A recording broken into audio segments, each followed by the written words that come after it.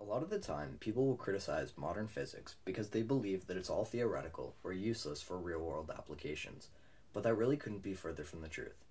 Physics is the backbone for our modern world, and all great ideas started as just that, an idea. Now let's look at the most famous equation in the world, E equals mc squared.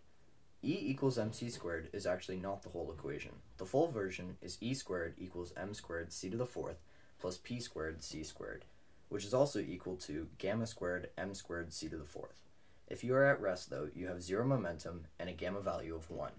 So now we have E squared equals m squared c to the fourth. If you take the square root of this, you're left with E equals mc squared, but let's leave the equation like this for now.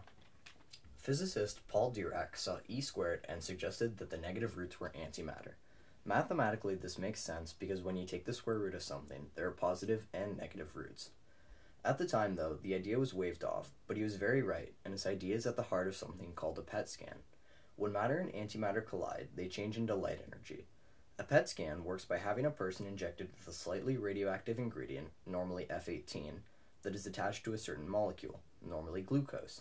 When this molecule is used in the body, the radioactive ingredient will release a positron. This positron will collide with an electron and produce the light energy that is detected by the surrounding chamber. The light will go in exact opposite directions, and so a straight line can be drawn across that area. When more light energy is detected, more lines can be drawn, and the point where the molecule is being used can be pinpointed. This technology has made measuring brain activity much more successful. Instead of just seeing the structure of our brain, we can see the intricacies of how it functions by studying the parts of it that are stimulated. Imagine it as dropping a marble into a box and hearing a bunch of different sounds.